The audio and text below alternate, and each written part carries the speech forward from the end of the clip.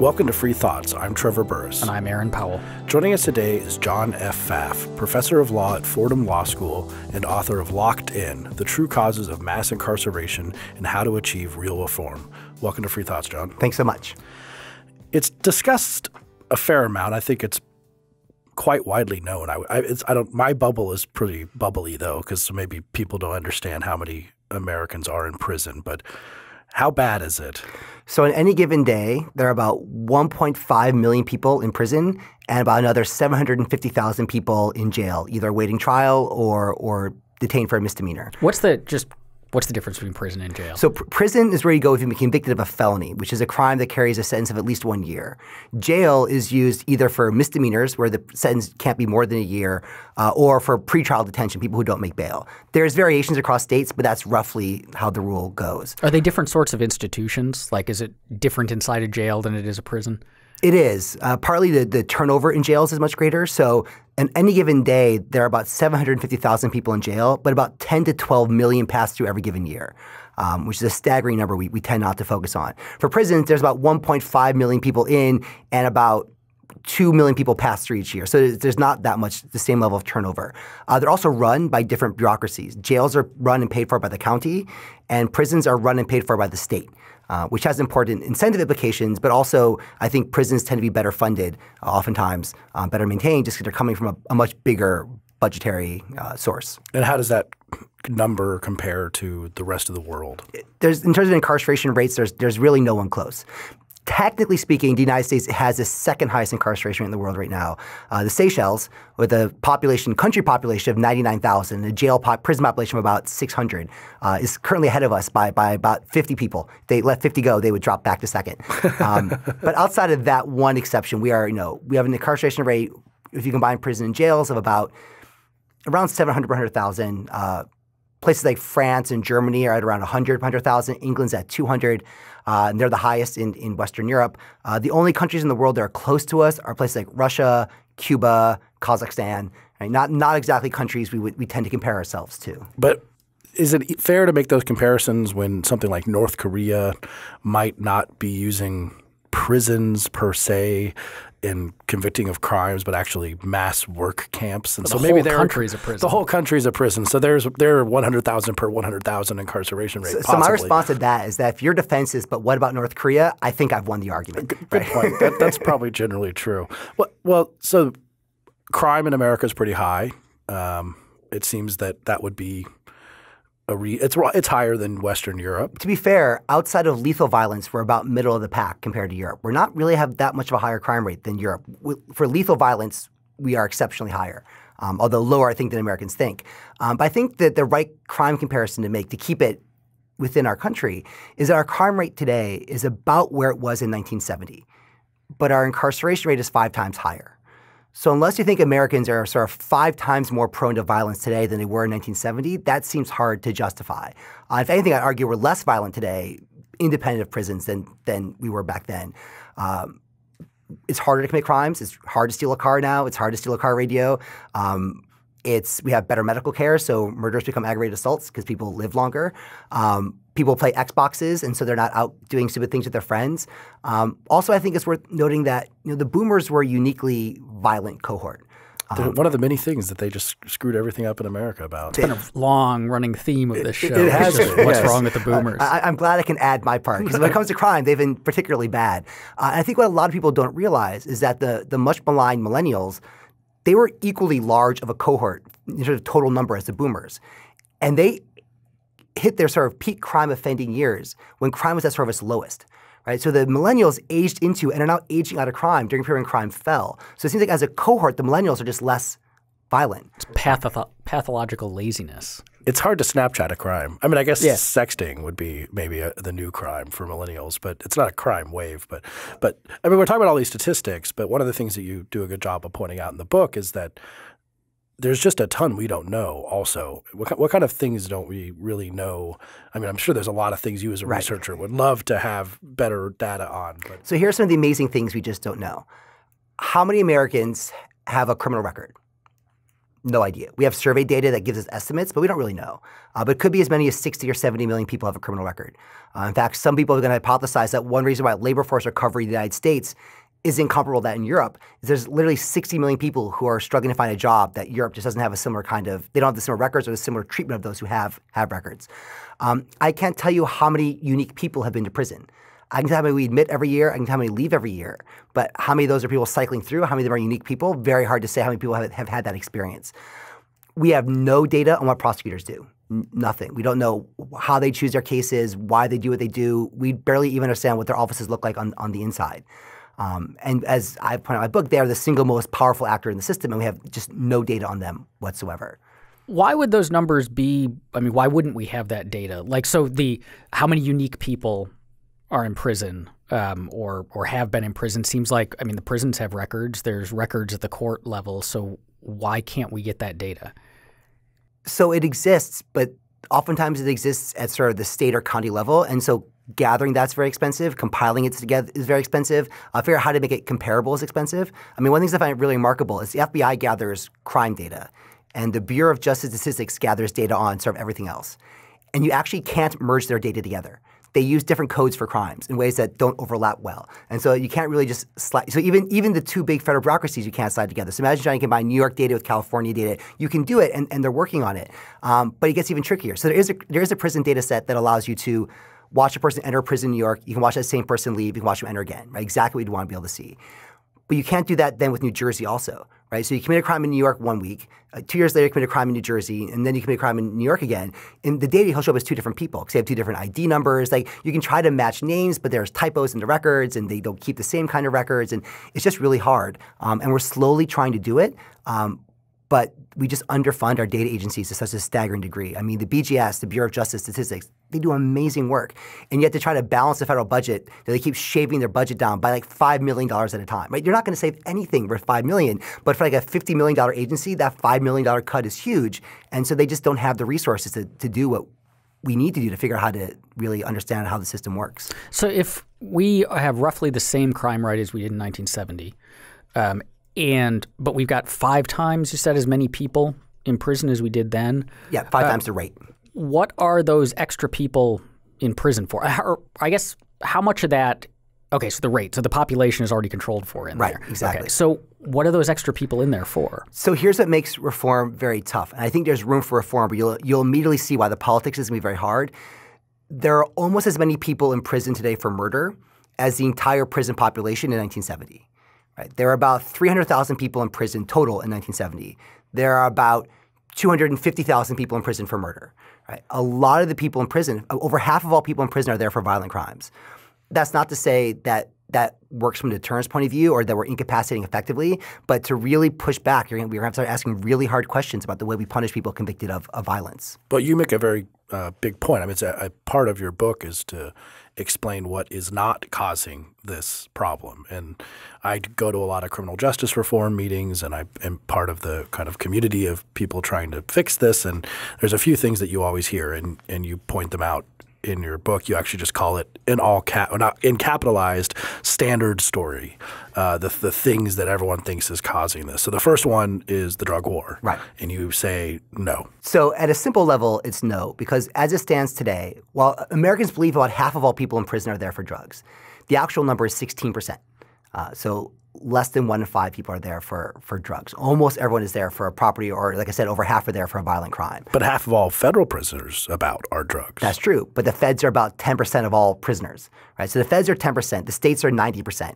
And the states all kind of look more or less like each other, and no one looks like the feds, right? So the states are all kind of in that 16 to 20%, and the feds are uniquely in that 50%, because the feds just have very strange jurisdictional rules, right? When I was a federal clerk in a federal court, if the judge and I were walking home and we got mugged together, his offense is a federal crime, mine would have been a local D.C. crime, right? I wasn't a sufficiently high-ranking enough federal employee, right? You want to get a federal arson charge, you literally need to like burn down the White House, right? That's what it takes. So the states they just look different, and they're about 16%. That's still all told about 200 and some thousand people, right? Letting those people out would be a significant drop, and it's not clear they should be in prison. But then it gets a little more complicated, right? So the immediate rebuttal I always hear is, oh, but that's too narrow in accounting, right? What about the guy who's in prison for theft because he stole to feed his drug habit, right? What about the person who's in prison for murder because they killed someone in a drug deal? Those are property and violent, not drug crimes. In our official taxonomy, drugs are towards the bottom, but they're still caused by the drug war. Fair point, but not exactly. So to start, almost everyone in prison for drugs is there for trafficking. Now, to be fair, trafficking tends to be a fairly small amount of drugs. Does that just mean that they're over a weight limit? Right. Yeah. And in some states, that weight limit is fairly small. But in the end, when you dig into sort of what little data we have that really digs into like the backstory, not just the official record, but asking inmates like, what did you actually do? Most people in prison, they're not kingpins. They're not moving like giant tractor trailers of heroin, but it's not like, the small amount in general. So if we legalize drugs, and so you start being able to buy your drugs at the corner drug dispensary, those drug dealing jobs are going to go away. But the people who are in prison for trafficking aren't going to suddenly get legal jobs, right? Those jobs don't exist. They're selling drugs not because they want to sell drugs. They're selling drugs because they're systematically cut off from the primary labor market. They're undereducated. They lack the social connections to get the jobs. They're sort of racially excluded from the jobs. And so if the drug market goes away, the people who are there for trafficking are going to have to turn to something else illegal to get by, right? So the drug offenses will go down, but the property offenses will go up. And we're actually seeing this in New York, where the New York Times had an article recently saying that street gangs in New York City are starting to shift away from drugs and towards identity theft, right? Because the drug market economics are changing and they're trying to find that next new thing. And that next new thing is not, coding at Google. They don't have that access or the education or the training to do that. They're turning to other, ironically, sophisticated, illegal activities. It seems that but like fighting the drug war causes a bunch of things that might have like corollary effects that wouldn't be captured in the statistics. For example, higher police presence in urban neighborhoods who are mostly looking for drug crime, but in the course of looking for it, have more interactions with the police and put more people in prison for other things. So we see harassment of minority neighborhoods, and everyone's not going in there for drugs necessarily, but you could catch them doing something. So that could cause also more incarceration. It's true. Although the catch is that the drug markets, and one of the things that complicates the whole prohibition causes violence argument is that there's evidence increasingly that a lot of it is that the drugs came to where the violence already was. Right? There's evidence that sort of worldwide, history-wide, if you take a bunch of young men and deny them upward mobility, and then the state doesn't really enforce the laws against murder, they will turn to violence amongst themselves for one reason or the other. This is a point that Leovy makes in her fantastic book, Ghettoside. And so she looks at LA, that's where she was a journalist, and she points out that, look at South Central LA. Young black men with no upward mobility, they're systematically cut off from the job market. And the clearance rate for murder, the rate at which the police arrest people for murder, the overall clearance rate for LA County is 60%. So about, shockingly, 1/3 of all murders produce no arrest at all. That's kind of amazing because a lot of murders are pretty easy to solve. Right. And so once you take out the easy to solve, the actual clearance rate for complicated murders is vanishingly small. But for black men, the clearance rate is 30%. Right? So wow. 2/3 of all black male murders do not result in an arrest. So the state is not enforcing its rules against violence, and there's no upward mobility, and so they turn to violence. And that's in that environment, drugs will come. There aren't other things they can do, right? And so drug selling becomes appealing. So if you were to legalize drugs but not solve these underlying structural problems, it's not clear the murder rate would drop that much. Don't oversell that. There was a clear spike in murders from 84 to 91 tied to crack and the instability that market created. I don't want to say it's all just structural and drugs plays no role, but it's easily overstated. And that was true of Prohibition too, that the ledger murder rise during Prohibition isn't quite as clear-cut as we'd like to think it is. Is that clearance rate, that 30% clearance rate for murders of black males, so you say it's the police not enforcing the murder laws, but could it be – so we mentioned that there's the easy to solve murders and then there's the difficult to solve murders. And there's the wonderful essay, The Simple Art of Murder by Raymond Chandler, where he's lambasting the British cozy murder mystery writers like Agatha Christie because he's like those kinds of murders where it's some elaborate thing are really easy to solve. But you call everyone to dinner. You call everyone to dinner and you poison some teacups or something. Yes. But that the hard to solve murders and the real murders are the guy getting shot in the alley at night when it's raining. And so could that low clearance rate be that if this is drug-related violence, it's gang-related violence, that simply the kinds of murders that occur in that community look more like the hard-to-solve ones than the easy-to-solve ones? I mean, that's part of it.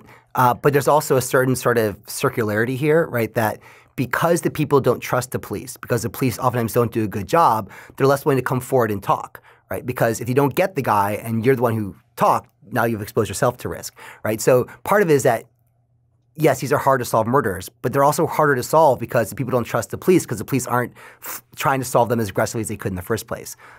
And part of Leovy's book is sort of looking, she's an LA Times journalist. She's sort of embedded with these homicide bureaus. And her point is that there are some cops who really work hard and they do get their person for these tough cases. They will just go back to the house 10 times and get it. But lots of times they sort of close them out some more administrative way because it's just not worth – they don't see it as being worth the effort. You've discussed New York and LA and different jurisdictions, which reminds me of a great just observation you make early in the book, and you continually come back to in different ways. And one way you describe it is that there are 3,144 stories of prison growth, of incarceration growth. Why 3,144 stories? Right. So because there are 3,144 counties. Although technically speaking, some states aggregate their offices up. So it's probably about 2,500 DA offices nationwide. But the idea here is that we tend to think about prisoners as these prisons as sort of these state institutions. There's the New York State Prison. There's the Tennessee Prison. There's Florida's prisons. But no one just goes to prison, right? Someone has to decide to file the charge and seek out the either the conviction or the plea bargain, and that person's a prosecutor. And they vary by county. And there's huge variation within a state across counties in terms of sort of how they behave. So again, sort of looking at my home state of New York has the longest sustained decarceration in the United States right now. We started shrinking in 1999. Since then, we've shed about 25,000 prisoners from about 80,000 to around 55,000. It's one of the bigger success stories that we've seen. But what's interesting is that New York State didn't really decarcerate. New York City did. Most other counties actually have more people in prison now than in 1999. New York City doesn't. And we're such a big enough portion of the state that we drove things down. But in most states that show decarceration, if you actually look at county by county, some go up, some go down. It's generally urban counties that are going down and rural counties that are going up. But it very much is this local DA who we rarely talk about, who has tremendous power, who really determines who goes to prison and who doesn't. Which is also part of this problem of understanding that most prisoners aren't federal, and then all the different policies in all these different states. We have Louisiana, who's I think the highest incarceration rate in the country. Yes. In the highest incarcerating country. Exactly. And then I think maybe Maine is the lowest or somewhere in the Northeast. It's one of those states up there. One of those. Yeah. So it's all very different. So solving the problem, it's not just a problem. It's many different problems together. But one thing you mentioned is longer prison sentences too. That some of these local jurisdictions, some people say that longer prison sentences are what is part causing of the standard this. Story. Right. Yes, like 3 strikes obviously is the biggest example. Right. And you say that's not necessarily true. It's not true. And that oftentimes gets back to how varied the story is, right? That we are 50 states and 3,000 counties, and every state has its own different set of pathologies, right? So you read these articles about this giant increase in people serving life sentences, and it's happened. But over a quarter of those sentences are just in California. Right? So California imposes a lot of life with parole, option parole sentences. Most other states don't. And like something like 90% of all 3-strike sentences nationwide have been handed down in California. And juveniles getting LWOP, right? Life without parole, right? Something like, half of all juveniles who got life without parole have lived in like 10 counties, right? So each county has its own defects. They're very, very spread. But the fact is that, yes, our sentences are longer than European sentences. And if they were shorter, we'd have fewer people in prison. But to explain the growth in prison, it's not really clear sentences have gotten any longer. And they're surprisingly shorter than what people think. I recently asked a bunch of undergrads at a really good liberal arts college, how long do you think like the median time spent in prison for someone convicted of violence is? Like an assault, you mean? Yeah, like aggravated assault, robbery. I would say maybe 2.5 years. So he came in under. It's actually 4. But they were guessing 30, 40, like 20, 30 years. Yeah. I do work in the area. So. Right. But I think if you ask people, how long are they in prison? Oh, everyone's in prison for 20, 30 years, and especially for drugs, right? Those are even longer because that's what you hear about. You hear about the Weldon Angeloses getting life without parole for their first-time offense. But for property and drugs, it's 1 year, and for violence, it's 4. And those haven't really changed all that much over the past 20 or 30 years, right? So again, if violence was 2, not 4, we'd have probably 25% fewer people in prison. It's not trivial. But it's much more being driven by admissions than by length of time. We're just admitting a lot more people today than we did 30 or 40 years ago. How much of this is different? So difference between states is difference in the specifics of the criminal law in that state versus, I guess, prosecutorial discretion or culture?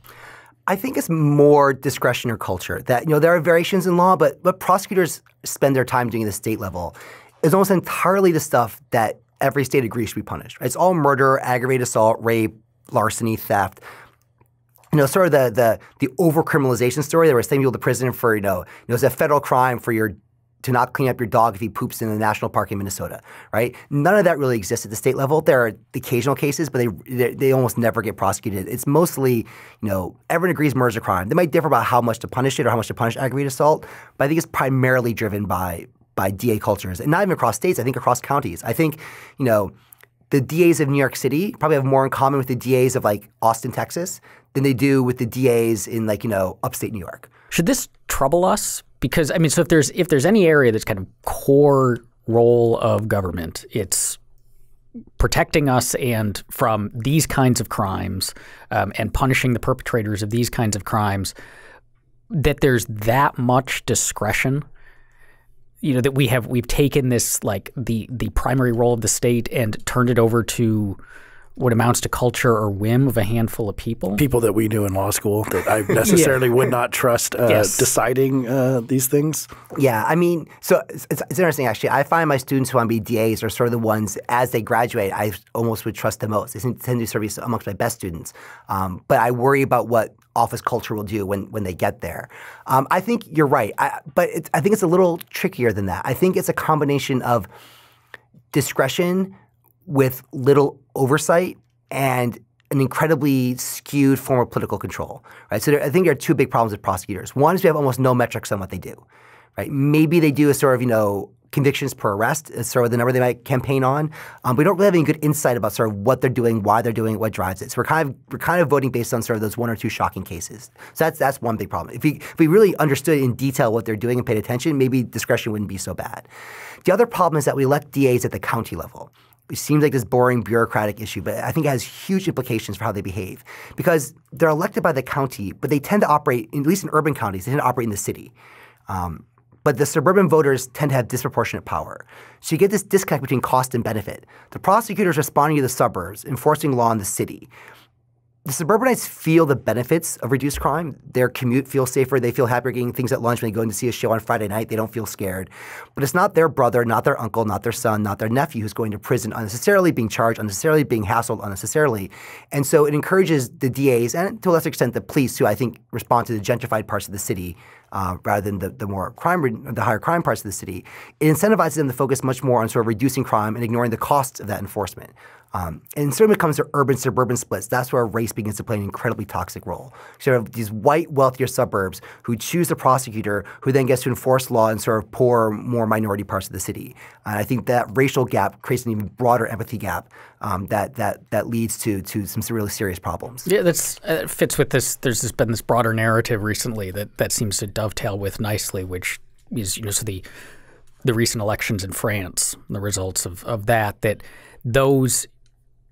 those areas of the country where there were actually terrorist attacks overwhelmingly voted against the nationalist person who wanted to shut down immigration. And you get similar stuff in the U.S. and you also, on those same lines, like the areas of the country that are most friendly to immigrants are those spots that actually have a lot of immigrants. Right. And it's like the white rural areas that haven't spent a lot of time around them.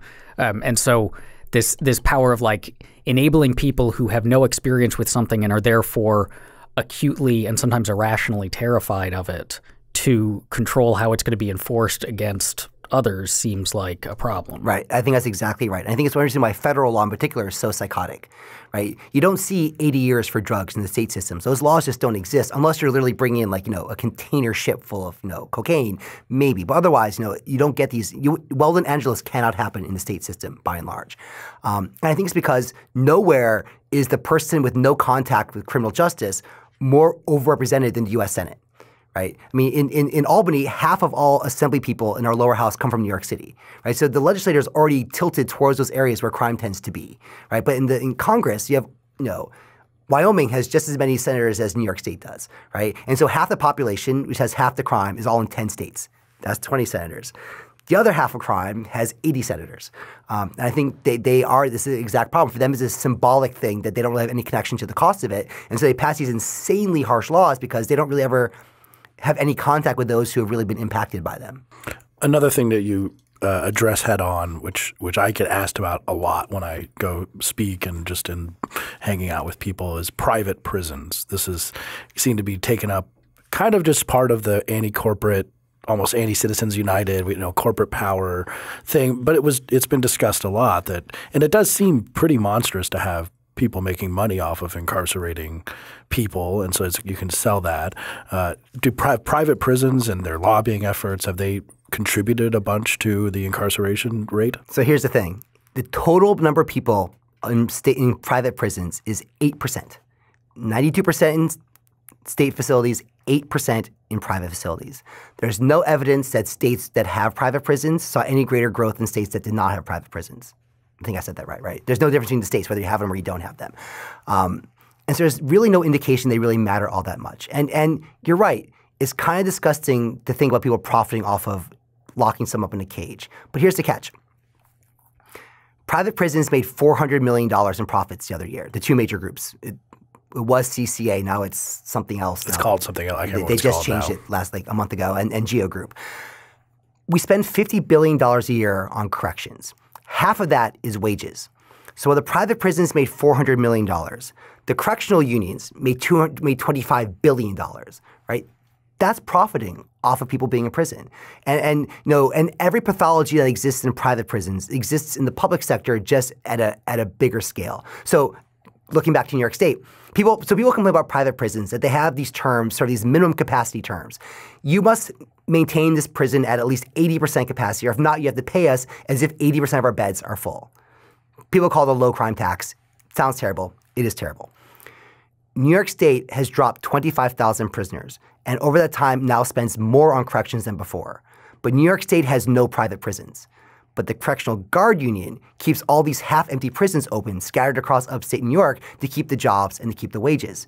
That is exactly the same as a minimum capacity contract in a private prison. This public prison is half-empty, but fully staffed. It is if they're getting paid for having those beds being taken up, right? So when people say, well, privates do these things, I say, well, publics do the exact same thing, right? And it's not about profit, it's about incentives. So the classic private prison horror story is this, and it sounds terrible. You pay a prison per prisoner per day. And so the prison cuts back on training, on staffing, on everything they can, on food quality, to try to get some sort of margin on each prisoner, right? And then they take those margins and they pull them out of the prison and use for their own private ends. And then they campaign hard to maintain prisoner count, then fight reform because every body in their prison is cash. In fact, having bad training and rehabilitation works in their favor because everyone who comes back is more cash, right? I agree. This is horrible. But what I've just described is the entirely public contract system in Louisiana, right? The state facing capacity constraints entered into contracts with local public sheriffs to house state inmates in public jails. And the sheriffs did this exactly what I said. They undercut spending. They took that money to spend on their own department outside the prison. It is the classic private prison horror story. But when it started, it was entirely public. Now, the privates came in later to help them build out the jails as sort of these collateral sort of groups that latched on. But the failure was entirely public, entirely about incentives. And so you could create private prisons with different incentive contracts. Maybe they work better, right? So Australia is actually trying this. They've created a prison in Australia run by Sodexo where the payment is tied to recidivism, not to capacity, right? So if these people don't come back, you start getting paid more. And Pennsylvania just did that with their halfway houses. They terminated all their contracts. Now they have a sort of a recidivism incentive compliance term in their contracts.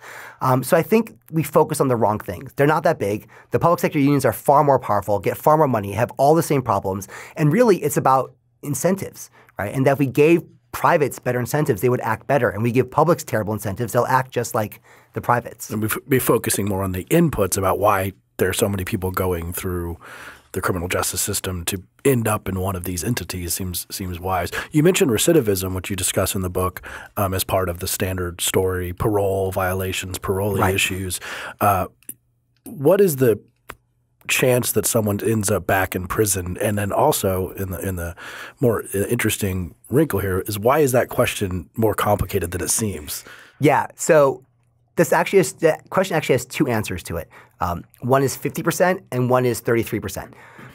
So the way the BGS counts things is you look at a cohort that leaves prison in 1 year. Then you ask, what's the chance over the next 5 years someone ends up back in prison? And it's about 1/2. And that's a useful number. A half of all those leaving end up back in prison. But I think when someone asks you, what's the chance of going back to prison? The question they're asking isn't, what is the chance that someone released from prison in 2010 goes back to prison?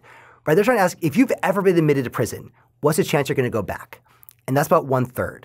And what that gap is reflects the fact there are certain people who cycle through several times. Right? So out of any given cohort, half are going to go back. But in some of those cohorts, it's the same guy going back. And so if you take those guys out and don't double count them, if you've ever been to prison, there's about a 1/3 chance you'll end up back in prison, not 1/2. That said, most of those people who cycle through only go through twice, at least over a 14-year period, which is the data range that we have. Right? So this idea that these people just like revolve around over and over and over again, that doesn't really seem to be true. Most people go once.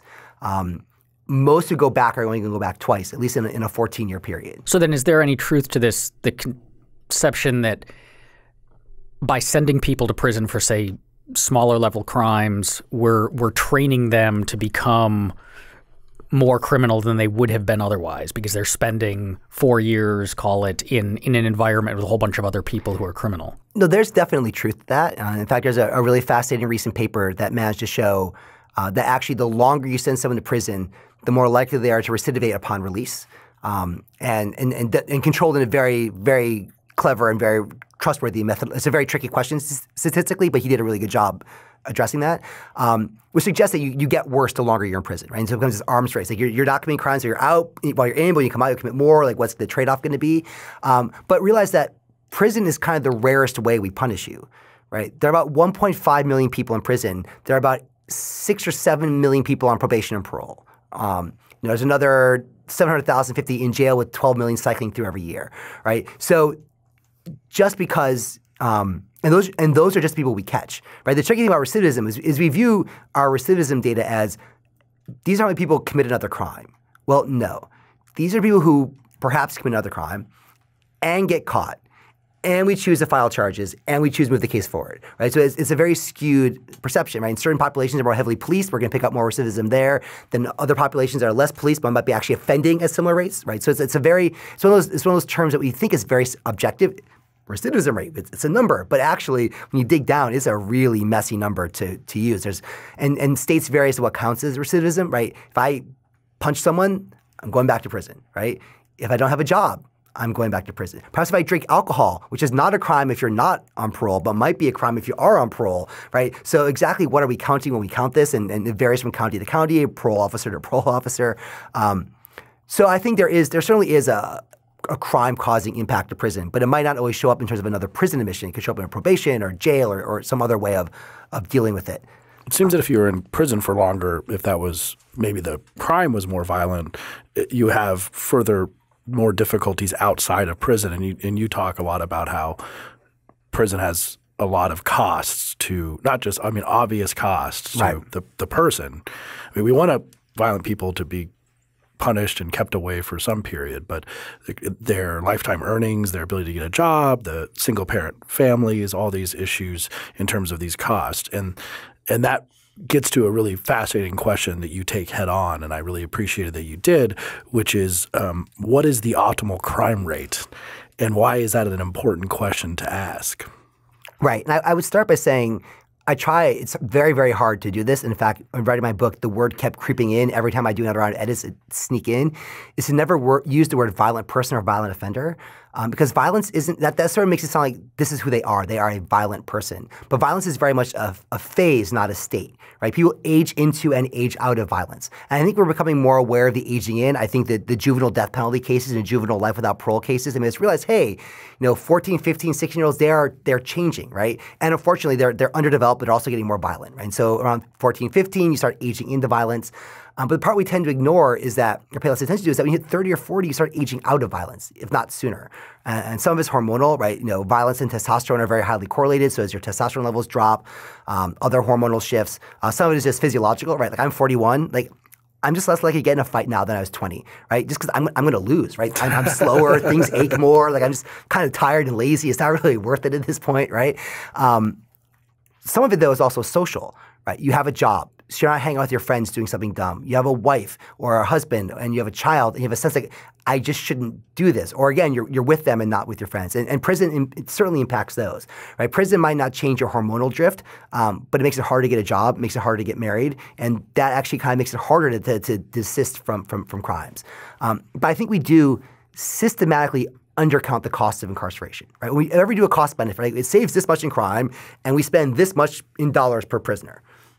That's the tip of the iceberg, right? So going to prison hurts your lifetime earnings. You work fewer hours, you get paid fewer hours, you get paid less per hour that you work. Lots of people in prison already had a hard time getting primary jobs, but now they really can't. And we do incredibly stupid things to make the problem worse. So until 2008, when New York State fixed this, but still a problem in other states, the single biggest training program in New York State prisons was barber school. And until they passed a law in 2008, one of the things the barber licensing agency did was categorically deny license to anyone with a record. Oh, great. Right? So we trained all these men to be barbers, and as soon as they leave, they can't get a job as a legal barber. I mean, they work illegally, but now they're exposing themselves to some sort of administrative, if not criminal penalty. New York State fixed it, sort of. You can't have a blanket rule for certain professions against people with felony records, but it exists in lots of other states, similar kinds of bans. So we make it even harder beyond what it already is. It's a great vector for tuberculosis and HIV and other STDs. It leads to an increase in drug overdose deaths upon release. Right? In prison, drugs are expensive and low quality. You get released, drugs are cheaper and higher quality. Your tolerance is down because you haven't really been treated effectively, and you overdose. But we don't tie that to prisons. It's so someone died, an ex-con died in an alley, right? That's not prisons, that's just him, right? But it's not, it's prisons. In some dating markets really need 50% male, 50% female to really function well. And in some heavily policed neighborhoods, it's 60% female, 40% male. And that really throws off family formation, increases the risk of single parenthood, increases, again, the risk of STD transmission because men are kind of in short supply and they can leverage that to not have safe sex if they don't want to. So there's not to mention just the shame and the stigma. There's financial costs of just travel. Right? In New York State, half of our maximum security prisons are at least 200, if not 300 miles away from New York City, even though half of all the people in them come from New York City. Right? So you got the hotel costs, the bus costs, the time off from job costs, the taking your kid out of school costs, collect phone calls can be almost bankrupting to poor people. Right? And you take all these costs; they're staggering, and we just don't count them. So that's the question about if you have the costs, and then you're wondering about the optimal crime rate. Right. The question of, and that gets to you're sort of biting the bullet on violent crime as something that you have to address to fix this prison problem. Right. But also the idea that we talk about how can we fix mass incarceration without letting crime go up whatsoever. And because of all these costs of prison, because of this, you say that's probably the wrong way to look at this in some way because prison is very harmful in so many different ways. So it might be the optimal crime rate is higher than it is now because of all the costs that we're imposing on society for prison. Right. It's possible, right? We've studied these collateral costs so poorly that we don't really know, right? And you don't want to trivialize the attitude of those who live in high crime neighborhoods. James Forman came out with a book called Locking Up Our Own about how, oftentimes African Americans are amongst those who are toughest on crime because it was their communities are most devastated by it. And they do. There's a very strong law and order view in a lot of these high crime neighborhoods for very understandable reasons, right? And you don't want to come along and say, oh, no, you people don't worry about crime. There are other things to worry about. What I think it pushes me towards is a much greater degree of localism, right? Instead of letting the suburbs sort of in their abstract decide what's best for the city, push that decision-making towards the cities. And it could be we'll find that in certain times of rising crime, we've actually ended with a more punitive system that way, right? There's actually a sense during the 60s that we didn't react to rising crime in the 60s that quickly because the white suburbs just didn't care, right? Oh, Detroit's on fire, not my problem, right? Thought the rest of Wayne County. And then when the race riots happened and sort of the social unrest and civil rights, then Wayne County cared too much about what's going on in Detroit and they cracked down the other direction. So it could be that during times of rising crime, if localism might lead to actually more punishment. And that, I guess to me, that's kind of okay, right? As long as those who feel the costs and the benefits are making the calls, maybe that's the best we can do, right? What bothers me is when those who feel the benefits don't feel the cost and then say, hey, yeah, let's crack down. Well, of course you're going to crack down. It's not your family that's being torn apart by this. If you're the one who feels that the harm of crime and the harm of punishment, I'm more willing to defer to their choices, whichever way it happens to go. What do we say to – I mean, this country seems to have a rather punitive culture. Yes. We're in a very Old Testament sort of place. And so to the person who, the kind of extreme cultural conservative caricature almost that would say, like, well, so what? Like, you know, these are bad people. They did bad things. They didn't have to do those things. They knew that they were bad. They knew there'd be punishment. And so if you served your time, but the other stuff are just costs of being a bad person, suck it up, and the rest of us, you know, those aren't costs that we should factor into the administration of justice. I mean, I guess my response would be several. One is that I think that dramatically overstates the extent to which committing crime is just a purely rational choice, right? There's all these structural and emotional pressures. You know, there's all this evidence showing that people operating under extreme poverty, we all have limited mental capacity.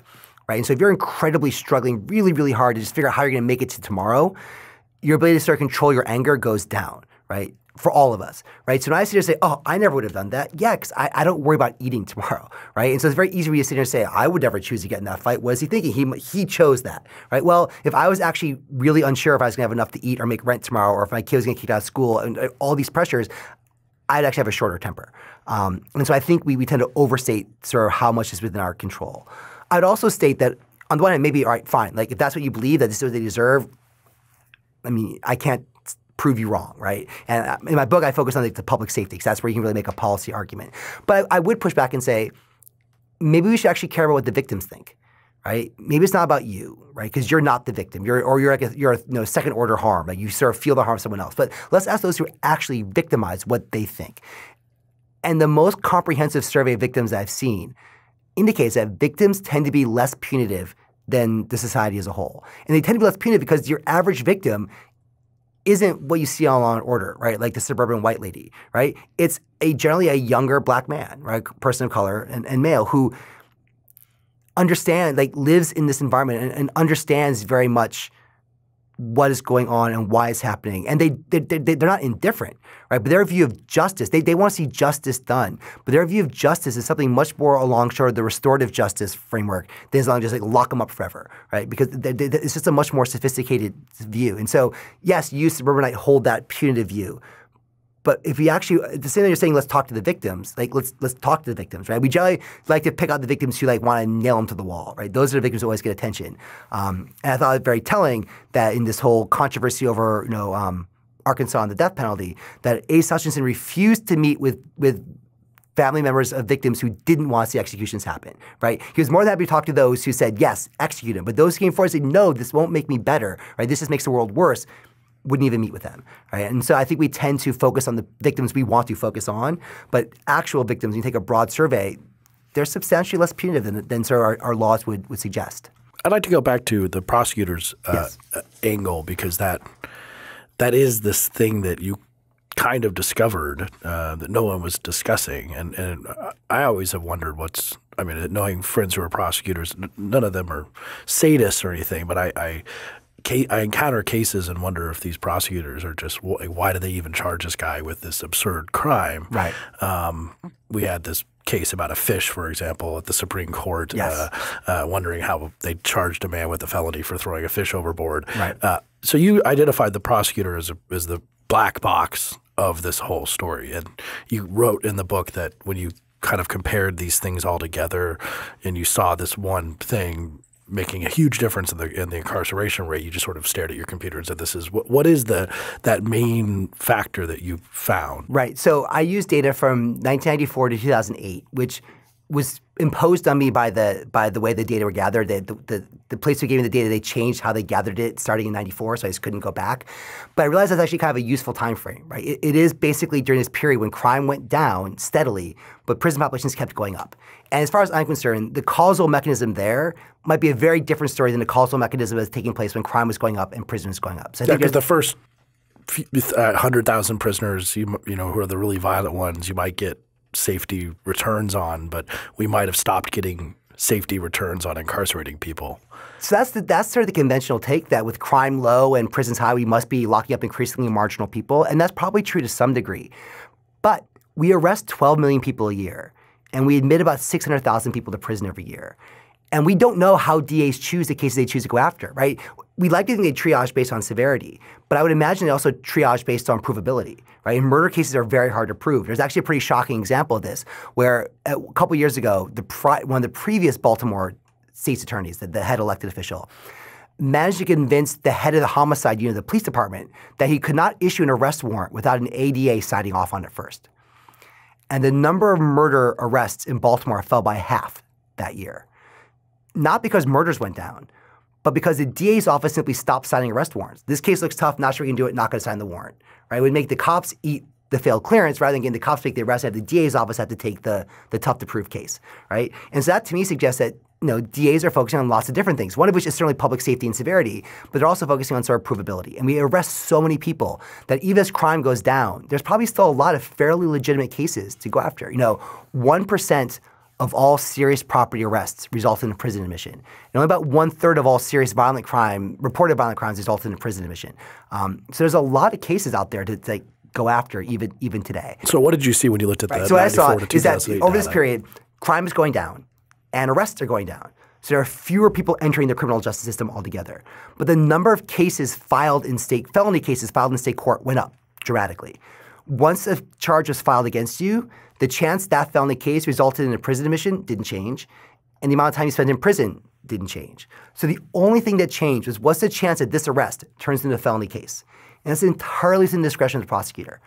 So for some reason, and we don't really know why, the prosecutor institution became more punitive.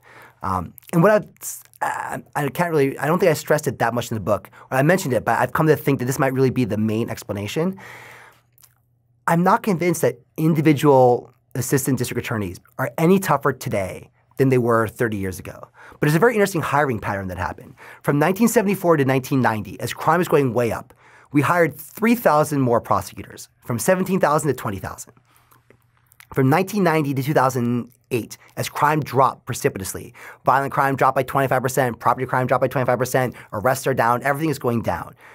We hired 10,000 more prosecutors, from 20,000 to 30,000. And we don't have good measures of how productive DAs are being, but all the various proxies I can think of, like how many serious arrests per DA, how many total arrests per DA, how many people admitted to prison per DA, there's no evidence that between 1990 and 2000 they became any tougher. Right? We just had more of them, right? And they had to do something. Yeah, it seems like if you're one of these 10,000 extra DAs with less crime, but you have a performance review and you have some sort of deliverable.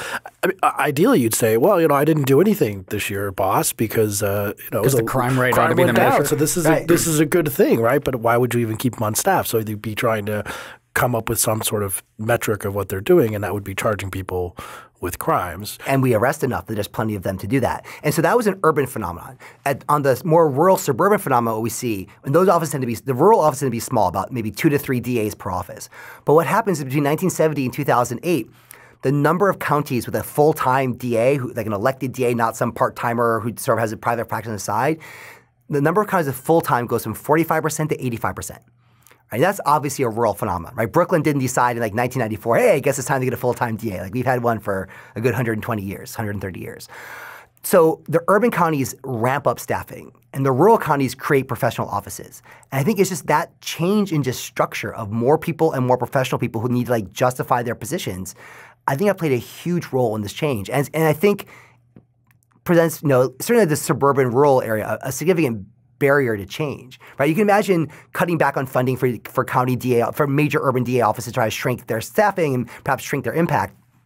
Well, there's sort of a one-way ratchet there, right? But deprofessionalizing a DA's office, I think, is going to be a much harder thing to go from the full-time to firing that person to creating it to being a part-time. I think you're getting a lot of resistance there. And I think it's telling that the prison dropped since 2010. So prison rises from 1972 to 2010 without any single year where the total prison population goes down. And then from 2010 to 2015, it's dropped by about 5%. Half of that just the state of California, and then 24 other states have shrunk, 25 states have gone up. But you've seen a drop. But most of that drop is urban counties. Counties of over 250,000 people are seeing a decline. Counties of under 250,000 are still going up and up. And so I think the ones that staffed up in the more liberal cities are shrinking. The ones that professionalized in the more conservative rural areas are actually getting tougher than before. Were you able to get any data about the kind of performance reviews that maybe exist for DAs, or it seems like it might just flow downhill? So you have DA and you have assistant district attorneys, and so how the DA, what he expects from them, that might be determined by the DA's political ambitions. Does that seem like possibly a controlling – he wants to be governor. You never say my conviction – I did justice. I didn't put that many people in jail. You always say I saved your communities. I put all these people in jail. Elect me governor. So maybe it just flows down to the ADAs from there. It's possible. So from an empirical point of view, the question for prosecutors, do you have data on? I can generally stop you right there. Okay. Right? What comes next is irrelevant. The answer is going to be no. Like, no, I just don't have it. But the political ambition theory is certainly one I've been thinking about. And maybe that explains things that goes on in rural areas more, right? Because it's less clear to me. I remain unclear and genuinely unclear how important the person at the top is for bigger offices, right? Because it's got to flow through all these levels of bureaucry. And I think one way to think about it, I think it's very striking, is that in 2016, at the same time that you had Donald Trump winning election based on sort of American carnage, you at the same time saw a lot of cities elect reform-oriented prosecutors and vote out tough-on-crime prosecutors. One of them is Kim Ogg in Houston. And the first thing she did the day after her election, she announced that upon actually being put into office, that day she's going to fire the top 50 lawyers in the office. She's going to completely decapitate the entire office. And her argument was, look, I have a staff of like 120 lawyers. I alone can't oversee their day-to-day actions. It has to go through these 50 people who run things. And individually, they're all great lawyers, but collectively, they've created this incredibly punitive culture. If I want to change the culture, you've got to chop off the entire management team. Chicago saw a reformer get elected, Kim Foxx. She, for I understand, for reasons, couldn't do that, or didn't, or couldn't. I'm not sure. I'm not really sure which. But so the old staff that was very punitive under her predecessor remains in place, and I'd be very interested to see, like, how do things differ in Chicago and Houston, in part based on, you know, however great the DA is. If the bureaucracy below her resists, I think that could be a serious challenge. You also point to defense attorneys, and I have friends who are defense attorneys, public defenders, or otherwise contractual. And in the growth of crimes and charging people, you have a constitutional right to an attorney that you could talk to them for 25 seconds possibly.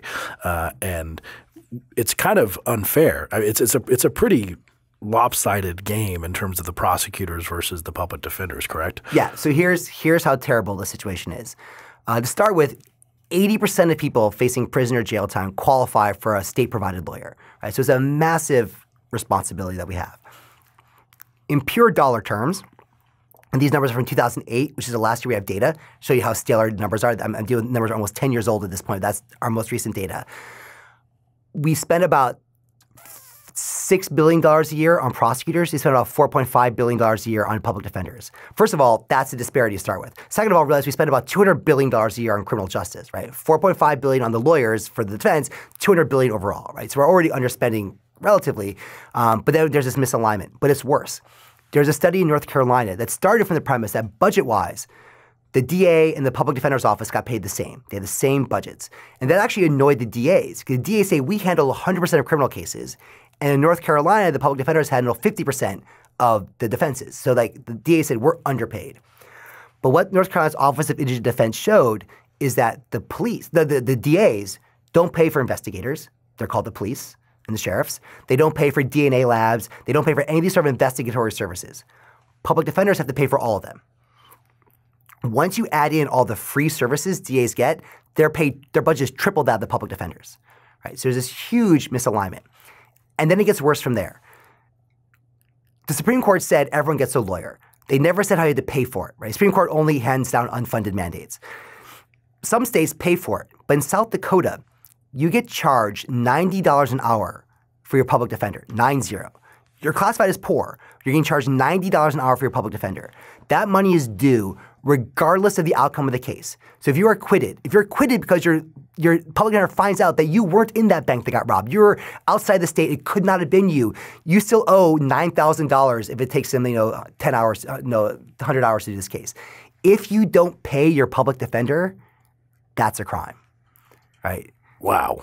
But on the difference in how much money they each have to spend, could we explain that away by saying, look, the prosecutors have the much higher burden of proof. They've got the harder job to do. They need more resources because they've got to get beyond a reasonable doubt, whereas the public defender, kind of gets to some extent play goalie, sit back and wait for them to get anywhere near that. But that's assuming a trial, right? That's assuming a trial, and 95% of all cases are going to result in a plea bargain. And one reason they all result in plea bargains is because public defenders don't have time to really go through the case, right? There's Amy Bach wrote this book called Ordinary Injustice, and she's now working on actually trying to gather metrics for DAs. But she was a journalist. She went around the country, started looking at how the system worked, and she went to this one courtroom in Georgia where it had a full-time DA, a part-time public defender. One guy ran the whole public defender's office on a contract that hadn't had his pay increase in like 20 years, 10 years, 15 years, right? And he got it by being the lowest bidder for the job. And he would literally plead out like 30 people in a morning session. They'd sort of stand up, go down the line, plead them all out. And then Amy, who's been to law school, was talking about like going through his files, and she's like mitigating evidence, exculpatory evidence. This could have gotten him acquitted. This could have gotten the charges dropped. This could have gotten the charges knocked down. But he's just grinding through these cases so much that he just never had time to really stop and look. And if he wanted an investigator, he had to pay for out of his own budget. While the DA was relying on the city paid for police departments. So it's still incredibly skewed. And results in public defenders just not having time to go through files and really see what's going on. So this is all fairly depressing, and the fact that you also blow up the problem into 3,144 different problems, right? And we're here in Washington D.C. and very little we could do to fix different counties. But what can we do? And we have very bad political headwinds. You talk about the false positive problem and how much political consequences there are to not locking up a criminal versus locking up an innocent man. So although you have better to let 10 guilty men go free than to lock up one innocent, like politically it's exactly the opposite. Right. If you did not lock up a guilty man who later commits a crime, you're done. Right. So we have all these political headwinds. We have 3,144 jurisdictions. We have prosecutors running amok. We have laws at different levels. We have behaviors what can we possibly do? I know you go through a bunch of them, but what do you think are the most promising reform? So at the same time that we have all these headwinds, at least for prisons at the state level and the county level, prison reform seems to be one of the few genuinely bipartisan issues we have, right? I mean, I've been at events where and this is not a euphemism, you'll literally see the head of criminal justice for the Koch brothers sitting next to the head of the ACLU's, decarceration project, right? And it's, a lot of my liberal friends think the Kochs are trying to like sort of smuggle something in to like gut the EPA, right? And I'm sure they wouldn't mind getting rid of the EPA, but their criminal justice focus, it's genuine. Like they're one of the only groups that's actually given money to public defenders, right? Not a lot, not nearly enough to solve the problem, but like that's not political scheming. That's a genuine interest in trying to fix the system. And so I think at the local and state level, there is actually room to move, because I think it's this very fascinating arrangement, right? Because you have the sort of standard liberal anti-punishment types, right? And there's sort of the racial justice sense that this is an incredibly racially biased system that has a powerfully disparate impact. They've been campaigning for a long time. On the right, what's come in are sort of these two, we tend to view as mostly as like sort of the Grover Nordquist, we spend too much, let's cut costs group, right? And that's a big part of it.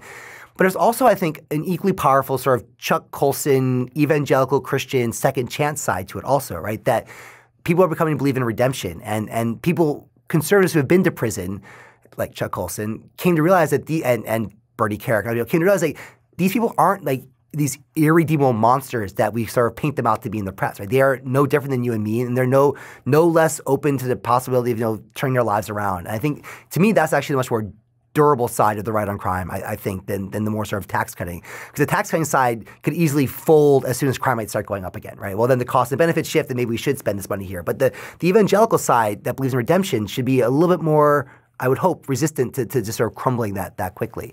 And so I think there are things we can do. I think, and things we've seen happen. So I think one thing is, guidelines for prosecutors, right? They have unfettered discretion, but they're the only people who have that kind of discretion. Why not impose actuarial tools and other guidelines to regulate how they charge, who they charge, how they plead them out? New Jersey does this for some drug cases. It's not impossible. I mentioned earlier the fact that prisons are paid for by the state. That's a huge problem because you're a prosecutor, you're paid for by the county, right? And so if you send someone to jail or probation, the lesser offenses, that comes out of the county budget, your budget. Send them to prison, That comes out of the state budget. So it's safer, it's tougher, and it's cheaper, right? The tougher penalty is actually cheaper for the local officials. And so maybe make them pay for it, right? California's kind of done this with their realignment program, where they've said for certain categories of offenses, even if it's a felony, even if it qualifies for state prison time, you, the county, have to lock them up in your county jail, right? You pay for it. We're not paying for this anymore. In practice, it's a bit more complicated, but that's sort of the underlying logic, right? And again, California did this. These things can be done. Indiana tried it in a smaller scale with a little bit less success. And so I think for certainly prosecutors, we can adopt guidelines for focusing on the politics of it. I think things like sentencing commissions, right? There are ways we can try to insulate the process from political headwinds, or maybe moving things to more local levels. Don't make the DA be elected by Cook County. Chicago elects a DA, and the suburbs elect a DA.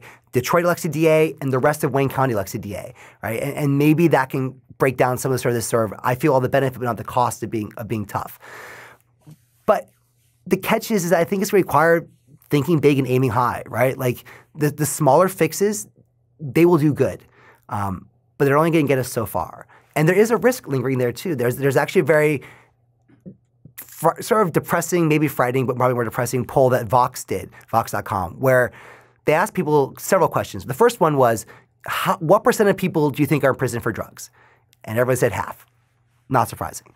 But that's solvable. What was kind of scary was the next question. And they broke it out by liberal, moderate, conservative. The question was, are you willing to take someone who's been convicted of violence but poses little risk of violating again? Are you willing to punish that person less? And 55% of liberals to 65% of conservatives said no, right? But those are the cases we're going to have to cut at some point. And I think what's happened is this constant rhetoric of low-level nonviolent, low-level nonviolent. We've convinced the Americans that our prisons are full of low-level nonviolent offenders, and we can get out of this mess focusing on them. And I will be the first to admit that that's where reform had to start. Right? You don't go from 40 years of sustained prison growth and the next day pass the Let's Be Lenient to Murderers Act, right? That's not going to happen, right? You start with drugs. That's the obvious place you start. But at some point, you've got to start shifting that story. And it's not just like, well, when it's convenient, we'll do it, right?